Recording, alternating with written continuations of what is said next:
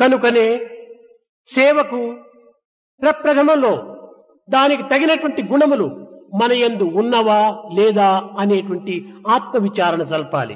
It is in this context we must make a self-enquiry to find out whether we have all the requisites and qualifications to undertake service activity. దీనికి ప్రధానమైనటువంటి గుణములు దయ, వినయము, త్యాగము. The important qualifications which one should have for undertaking service activities: compassion, humility and courage. ఇట్టి గుణములు ఉండినటువంటి వ్యక్తి మాత్రమే సేవయందు పాల్గొని స్వార్థరహితమైనటువంటి యొక్క సేవను సలిపి జగత్తుకు ఆదర్శవంతమైనటువంటి మార్గాన్ని అందించగలడు.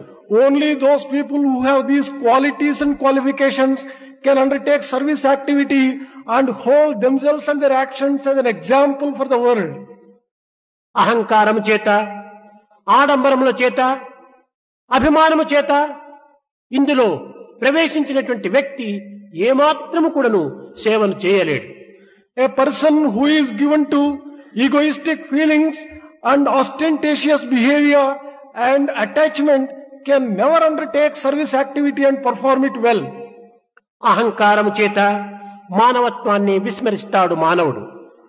Man gives up his very human nature itself on account of egoism. అభిమానము చేత పశుత్వాన్ని పొందుతాడు. On account of attachment, he develops animal feelings and animal qualities in him. ఆడంబరము చేత కేవలము ఒక విధమైనటువంటి కృత్రిమమైనటువంటి ఒక జీవితంగా గడుపుతాడు. On account of showy nature and ostentatious behavior, he becomes artificial in his actions. కనుక ఆడంబరం ఉండినంత కాలము, అహంకారంలో మానవుని యందు చేరినంత కాలం కూడాను వీనికి ఆత్మవిశ్వాసము లభించదు.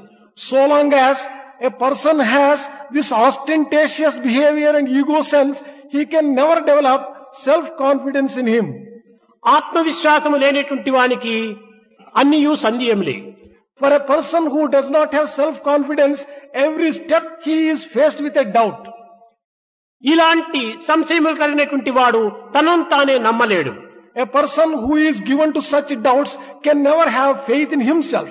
తనను తాను నమ్మనటువంటి వ్యక్తి ఇతరులు ఏ రీతిగా నమ్మగలడు? A person who does not believe himself, how can he have trust in others? తనను నమ్మక ఇతరులను నమ్మలేనటువంటి వ్యక్తి ఈ సమాజంలో సేవను ఏ రీతిగా సాగించగలడు? A person who has neither faith in himself nor belief and trust in others, how can he undertake service activity in the కనుక society? మొట్టమొదట సేవలో పాల్గొనుటకు ఉత్సాహపడేటువంటి వ్యక్తులు అహంకారాన్ని నిర్మూలన చేయాలి. Therefore, in the very first instance, this egoism must be destroyed by people who want to undertake ఆడంబరమైన service activity. వృత్తులకు సమాధి కట్టాలి. They should put an end to this ostentatious behavior and show. అభిమానాన్ని ఆవల నెట్టాలి. They should remove attachment. సేవలో అహంకారం పోవటమే దీని యొక్క ప్రథమ కర్తవ్యము. The very first instance, he has to remove ego sense when undertaking service activity. అహంకారం పోయినప్పుడే వినయం ప్రాప్తిస్తుంది. Only when one gives up egotism, one can develop humility. వినయవంతుడే సమాజ సేవలో పాల్గొనుటకు అధికారి అవుతాడు. Only a person who has humility has the authority to undertake social work. కనుకనే ప్రతి మానవుని యందు ఉండినటువంటి యొక్క దివ్య శక్తి ఏకత్వమైనటువంటిది అని భావించి ఏకాత్మ భావాన్ని అభివృద్ధి పరచుకోవాలి. One has to recognize the fact that in every human being the same divinity is existing, and with that unifying sense he can undertake activity. ఏకాత్మ భావన లేనంత వరకు కూడాను మానవుడు ఈ సేవకు అధికారి కాలేడు. So long as he doesn't recognize the same underlying divinity existing in everyone, he would never be able to have the authority to undertake సేవకుడు social work. కాక నాయకుడు కాలేడు. Without becoming a servant, he can never become a good leader. ఈనాడు సేవా విధానమును గుర్తించలేనటువంటి వ్యక్తులే నాయకులు కావటం చేతనే లోకం ఈ విధమైనటువంటి అల్లకల్లోలములకు ఆలవాలమైంది. Today, the world has become to such a chaotic condition because people who do not know how to serve others have become leaders.